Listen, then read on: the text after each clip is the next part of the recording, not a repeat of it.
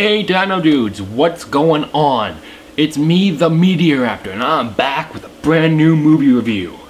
Today, I'm going to take a look at a 2010 Japanese animated movie. That movie is Redline. Now, this is another film I bought off Amazon only because I heard about it over on Emery Prevost's channel where he did a reaction and review to it. And pretty much, he has really good taste in movies, and I believe his opinion is often very strong and very true. And he was talking about how this film was fantastic, so... And I love... I love Japanese animes. And pretty much, I did some research, and this is kind of like Open Star Racers, just a lot darker. And it pretty much is, and it also has a lot of sci-fi elements and all that kind of stuff, and a lot of... The film is great, you know what? I'm just gonna kind of break it up into parts. The writing is incredibly strong. The story, the story is a bit shallow, but you know what? It's a race. But then there is more going on than you think, but you have to watch and find out, because I'm not gonna spoil that.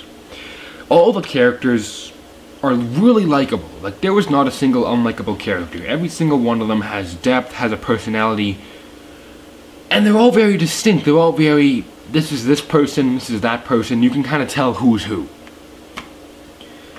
The acting is the one lone part where there was a problem. And that is because this movie is so intense. The English dub, at least, they couldn't keep up with it. But that's only because this movie was so intense and going so hard that, you know what, I'm gonna totally let that slide. The animation, you guys, if you remember in my Batman The Dark Knight Returns review, I was saying how this was some of the best animation I had seen. This is the best animated movie I have ever seen. Ever. And unless you guys can challenge that, I'm totally up for it. But this is the best animated movie ever made that I've seen. The artwork is stunning and beautiful. The effects, like the shading is amazing. The whole thing looks like it's a giant comic book come to life. And I love that. That's why I loved Watchmen. I loved Scott Pilgrim vs. the World 300. Because all of them had that kind of a feel to them. The music was absolutely stunning. The pacing was incredibly strong. And you guys, this is a fantastic movie, and I can totally recommend it. But there is two things I should warn you about. One, this movie loves to dip into toilet humor, and I was laughing a lot during the movie because the toilet humor is great. And second, this movie swears a lot. Like, you guys, this thing is pretty much at the level of Quentin Tarantino for swearing. And that is really cool, at least to me. But you know what, if you can look past it, you can just kick it over to the Japanese dub and put on the subtitles. Oh, that too. Because I was doing some work when I was first watching this, I had the subtitles on. These subtitles do not match the English dub. And I have a feeling it actually was the subtitles were for the Japanese dub, not the English dub. So I'm gonna let that slide as well.